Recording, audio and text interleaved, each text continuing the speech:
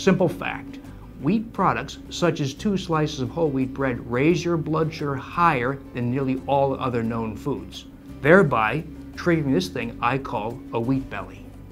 Well, I got started with the wheat belly conversation a number of years ago, just because I became so frustrated with the number of people who were pre-diabetic or diabetic coming to my office for heart disease prevention. Well, I started out with a very simple observation, and that is, wheat products, such as whole wheat bread, raise your blood sugar higher than nearly all other known foods. And so I'd have patients take wheat out of their diet.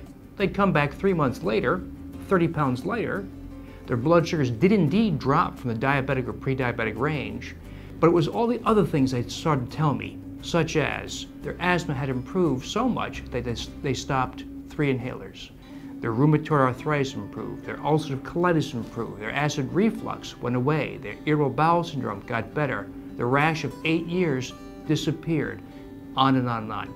It became clear, the more I heard these stories, that this was not an accident, this was not a coincidence, this was real, and that people were experiencing incredible improvements in health just by the elimination of this thing being sold to us called wheat. Wheat can be addictive. It's a simple matter that there's a protein unique to wheat called gliadin.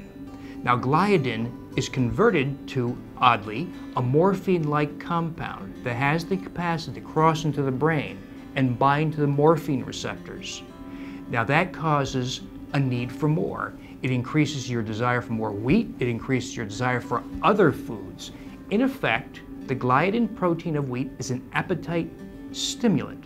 So people who consume wheat want more food. They consume more, they need more, and it's an unending effort to always feed that monster. And so the way to turn it off is to stop eating the source of gliadin protein, that is, stop eating wheat. What have you got to lose except your man breasts, your bagel butt, your wheat belly? Need I say more?